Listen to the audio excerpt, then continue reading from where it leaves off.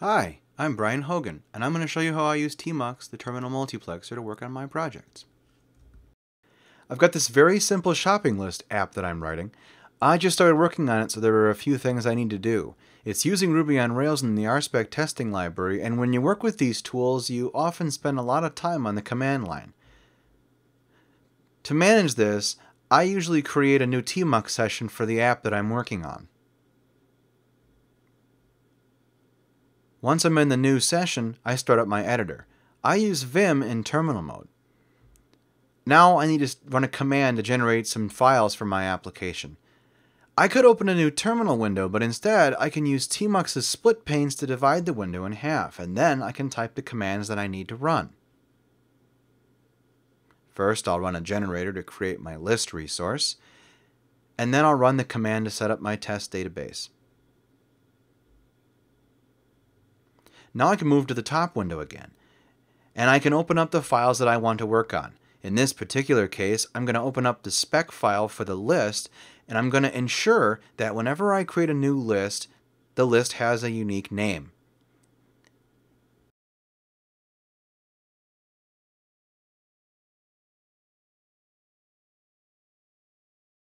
Before I go any farther, I want to make sure that I didn't make any mistakes when writing this test, so I'll move to the bottom pane and I'll run rake spec.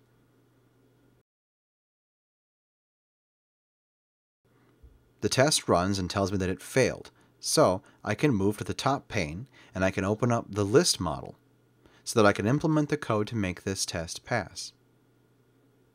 Now I can easily move between these panes, but it's going to get a little tedious.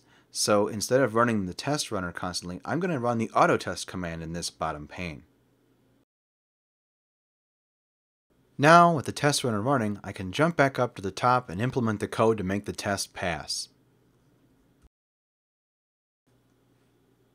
I can even resize the top pane to give myself more room. And now you can see that as I've worked on my project, my tests are passing. Right now I have this one window divided into two panes, but I can also add additional windows to my project. I can create a window for the Rails console, for example, and then I can even rename that window to console. I'll also create another window for the Rails server,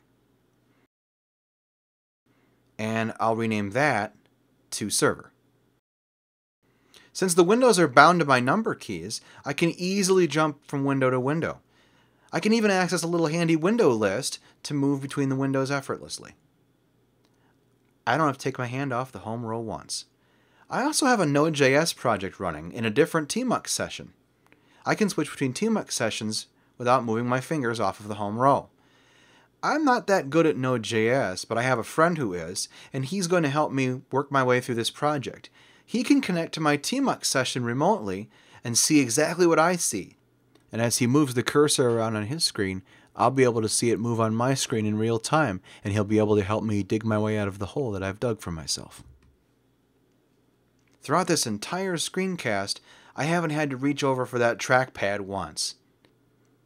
Being able to move effortlessly between different windows, panes, and even different tmux sessions is a huge productivity boost for me.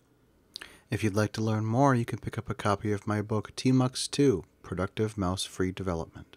Thanks for watching.